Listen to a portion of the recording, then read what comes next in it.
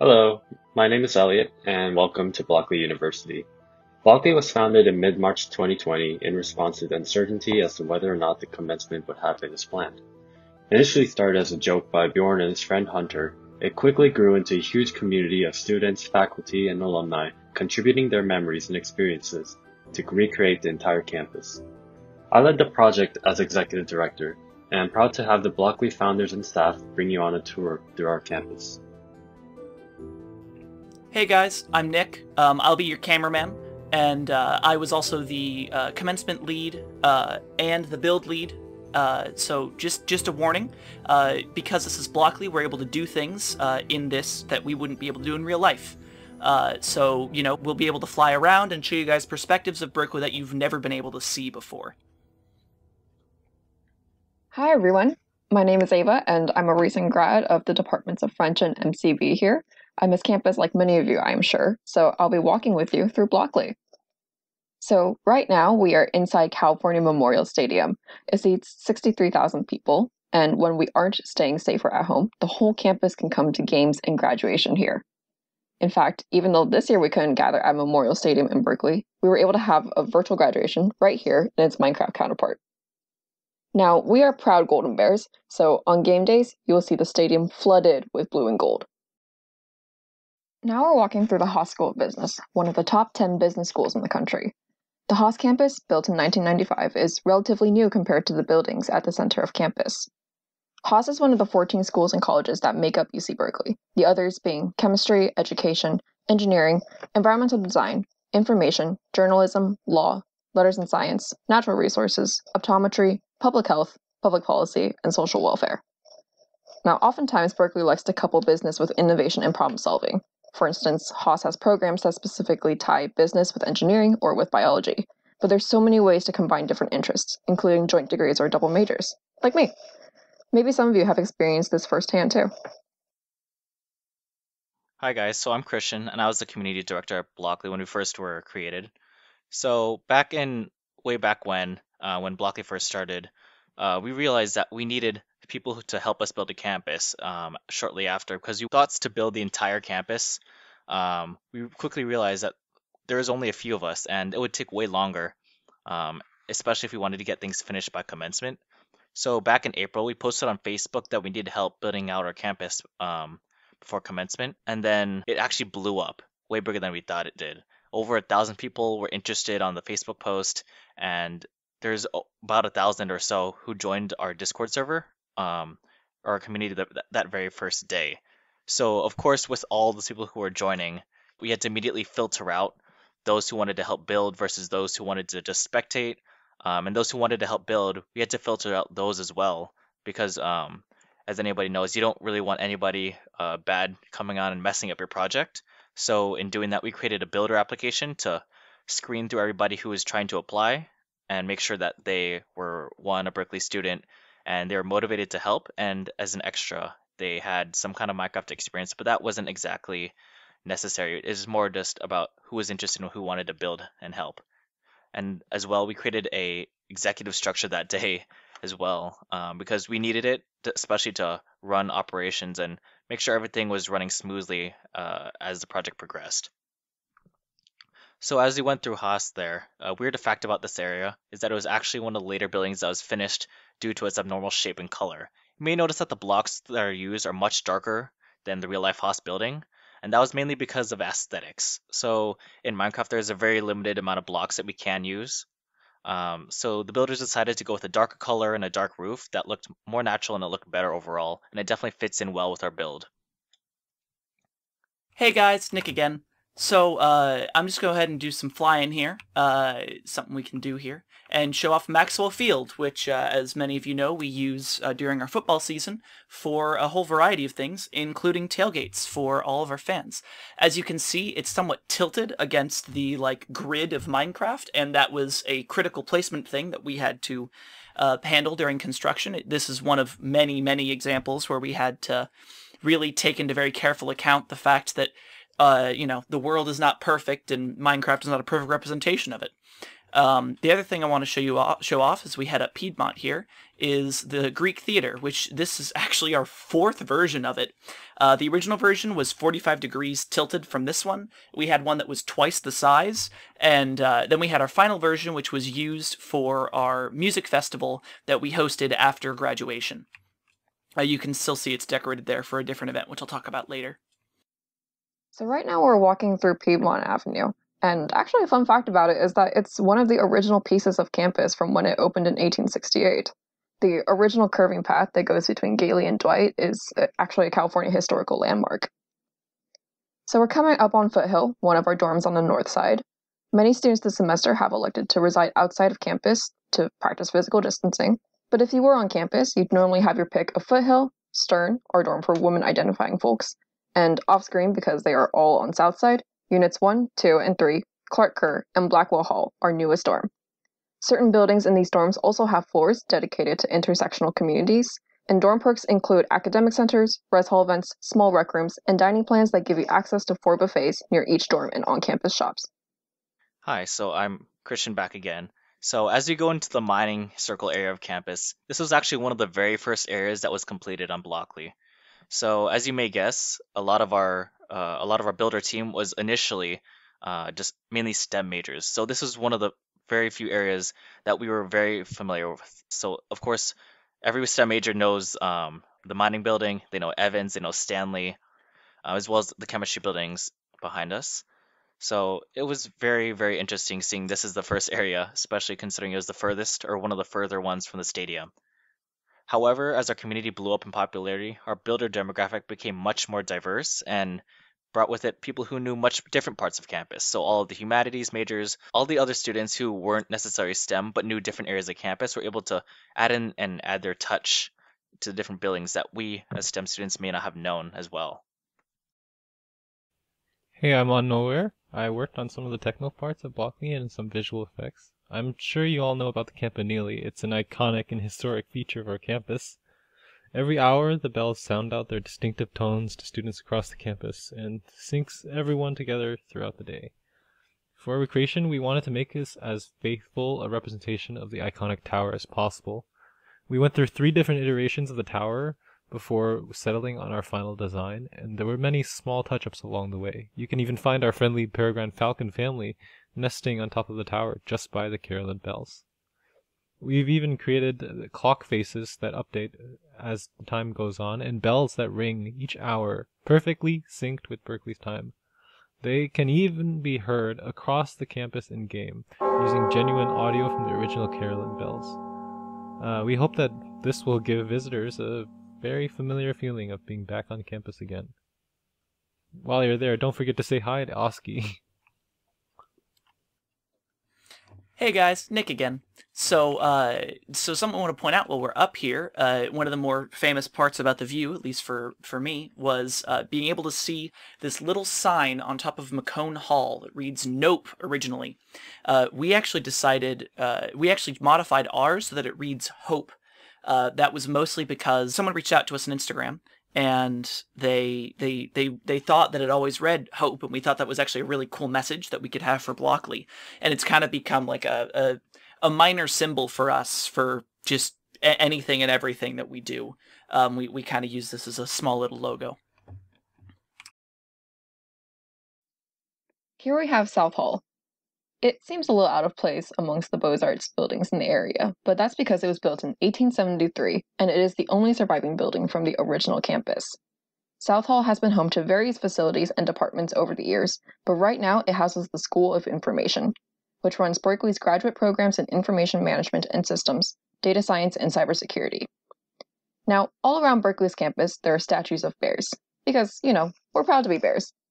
And South Hall has the smallest bear statue on campus, just on the railing of the balcony above the entrance. Yeah, so that was the real South Hall. Our version of South Hall, actually, I originally constructed a version of it early on in the build, but this version of South Hall was actually built by one of our builders who went by Creeper. Now, the coolest thing about him and the coolest thing about the structure is that he was actually waitlisted at Cal and ended up coming because of his work on Blockeley. So we always like to tout him around and say that he was he came to Berkeley because he first came to Blockeley. Also, just to briefly talk about our build method, because I'm sure you're curious. So we actually used like real world like elevation and like layouts of the buildings to figure out the exact dimensions of just the footprints of everything. And once we were happy with where all the footprints were being placed, we selected a palette that best represented the overall design of whatever building we were looking at, and then we built the walls, ceiling, and then eventually interiors for all the buildings, very carefully looking at reference images from students, Google Earth, Google Street View, and anything else we can get our hands on. All right, so hi guys, I'm Christian again. And as we head to Doe Library, one of the current projects that Blockeley is working on right now is actually being added to the digital archives of the Bancroft Library. So about a month or so after the graduation event, Bancroft Library actually reached out to us and asked if we were interested in being added to their digital collection. So of course, we accepted. So right now we're currently collecting as many materials as possible to be stored and hopefully referenced to later on. So that includes our map, that includes any pictures that we've had taken of our campus, whether it was progress or not, as well as any skins or any useful little memes or anything that could be referenced and documented later on. So as we go into the in-game library here, you can see that it's actually very detailed in the little parts that are added into it, such as the reading room here. So interiors are actually relatively difficult to replicate inside of Minecraft because in Minecraft there's a certain scale to how detailed a space can be. So things like chairs or tables or computers are actually really hard to replicate without an additional add-on or such as a plugin. So to solve that issue, what we did was exactly as I mentioned just now. We added a plugin which add these little models of the chairs. You can see the laptop monitors or like some of the lanterns actually have custom models that allow us to add more detail into our builds. We are now at the center of campus, Doe Library. We have 24 libraries on campus, and depending on what atmosphere you prefer, there are plenty to pick from. Doe is perhaps what one might imagine of a traditional college library, with these high vaulted ceilings and historic tables and chairs like we see in the North Reading Room. This room specifically was built in 1910, with restorations in 2005. Doe Library is also home to the Morrison Memorial Library and our 4-story underground library that we affectionately call Main Stacks. Now, while we're here, I also want to mention some Berkeley superstitions, because we have quite a few of them. We have 4.0 Hill, we have the Memorial Glade Seals, and aptly for where we are standing, there's one about the likeness of Athena that hangs over the Memorial Glade entrance to Doe Library. It's said that if you walk through that door to study, Athena, the Greek goddess of wisdom, will bless your studies and you will do well on your exam. But if you walk out of that same door and you turn your back at her, she'll curse you and your grades. So, to avoid getting cursed, some people do their best to find another exit out of the library, or they'll just walk out of the door backwards. We wanted to honor all of the people who helped build our campus from the ground up. From what began as a barren field, our team of over 200 builders recreated our entire campus from scratch. We dedicated our recreation of the builder wall at Doe Memorial Library, where the real-life builders of Berkeley are memorialized, to crediting each and every one of our builders virtually in Minecraft. So you can find each and every builder's username on these walls. So now that we're heading out of Doe Library, we're going to be heading towards Moffett Library, which we didn't really ever tell anyone to build. The building procedures for us were actually very casual. We would just have people build what they wanted to, so long as we kept on schedule. The interior of this entire library is built just by a couple of students, just kind of on a day. As you can see, it's very, very detailed. With the most recent, or how it looks nowadays with the more recent renovations that were made a few years back. As I mentioned earlier, we have a ton of libraries on campus to choose from. One of them is Moffett Library, which is actually connected to Doe through the underground library main stacks. Moffett was just renovated a couple years ago, and part of that renovation has given us a noise floor on the 4th floor, designed for collaboration and group study, and a quiet floor on the 5th floor, complete with nap pods. Downstairs Moffett are media labs, classrooms, and the Free Speech Movement Cafe, so students can study indoors or out. All right, now we're going to be heading down to VLSB.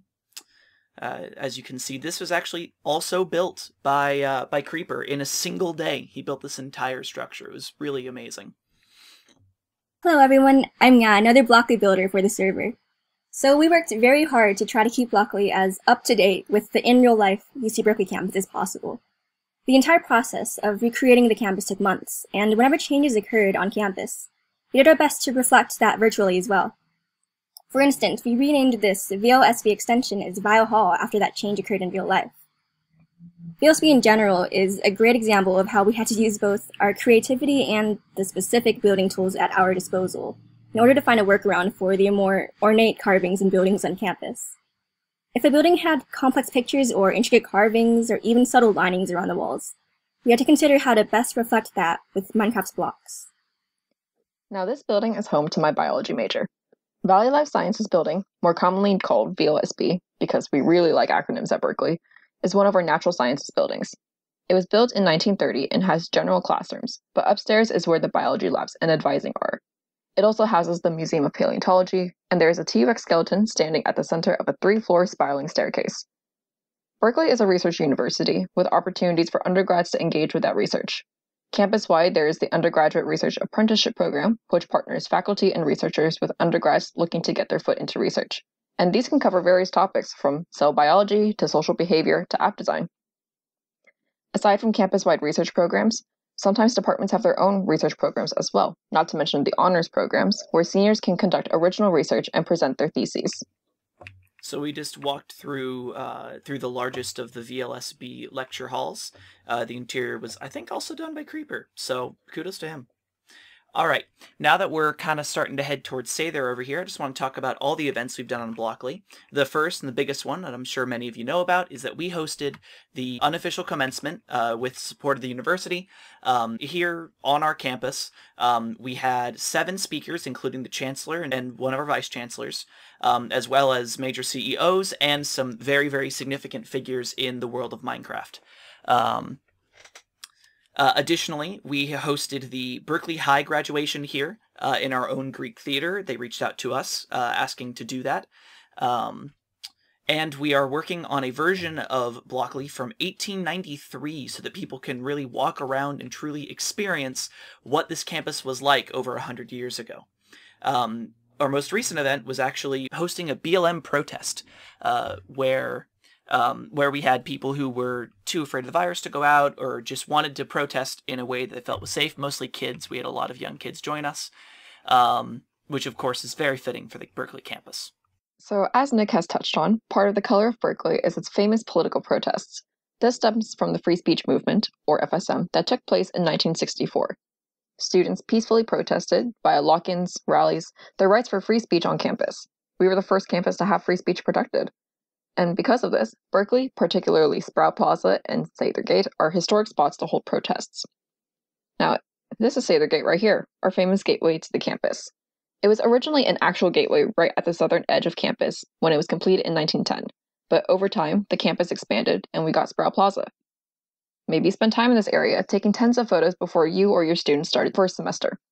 Alums, maybe you were flying for a club you were in, or you were on your way to class, trying to avoid flying, lest you be tardy.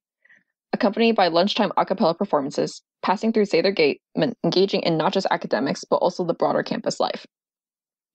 In this part of campus, we can also access student services, the Student Learning Center, shout out to anyone who is an LEP, Educational Opportunity Program, Transfer Center, Disabled Students Program, Student Parent Center, and Gen X Center. All of these are in the Sprout area. Not to mention the ASUC and Graduate Assembly, our student government bodies, Cal Student Central, where you might have gone to request transcripts or resolve financial aid issues, Amazon Lockers, and the Multicultural Center. This area is a hub for students to study, eat food, and just generally hang out. So the other thing I want to say about our Sather Gate, so of course, while the original one was built over a century ago, ours was modeled in like April by one guy. We had a single guy do this beautiful 3D modeling of Sather Gate, and then we had it implemented in game.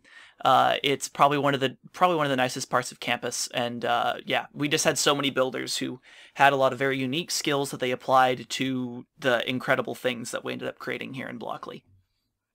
So as we head on to Sproul Plaza here, as you can imagine with the diverse community that we had to build the campus, people representing a bunch of clubs came on to add their little touch. You can see that in much of our touch here in Sproul Plaza, where there's a bunch of tables advertising their clubs, just like you would see in real life. There's so much more detail that are added onto these booths, it's amazing. Like, in my opinion, you can see a rocket ship there, and you would never see that in real life, which is just purely amazing to me. There's a bunch of little details scattered throughout just these tables alone. You could spend hours just looking through and finding what's new. So then as we're walking through the middle of Plaza here, I'd like to mention that if you would like to support Blockley and our future projects, or if you just enjoyed this video, please donate via our Patreon. There's a donation button linked to us on this page.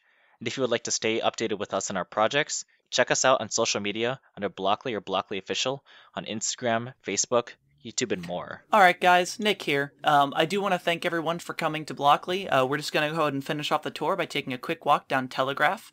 This is one of the many continued parts of expanding campus, you know, because Berkeley is so much more than just campus to the students and alumni.